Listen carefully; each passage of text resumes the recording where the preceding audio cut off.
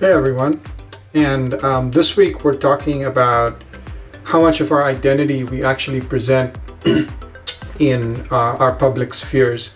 And Leon pointed out how she normally doesn't talk about her experiences as a first gen, except of course she's making she's participating in this whole video mentoring series, which I think is fantastic.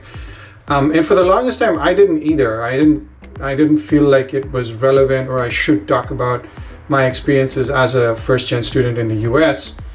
But I've realized more and more that sharing our stories matters because it builds a bridge to other students, other people that have had similar experiences.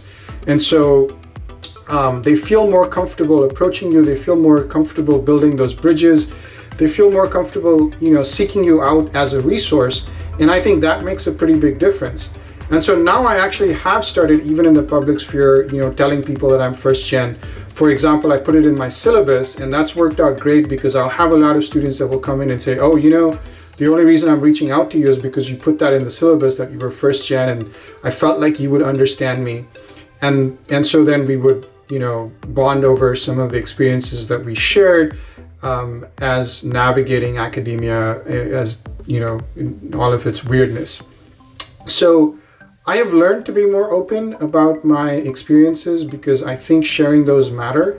And so again, kudos to Leon for participating in this, walking us through her experiences so that so many of you watching can kind of feel the same journey, can feel that you're not alone, that you have somebody that shares your experiences.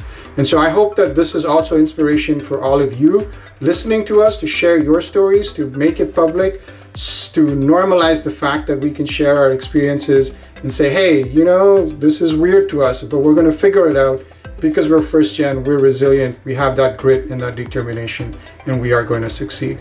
And having that community just makes the going just a little bit easier for all of us.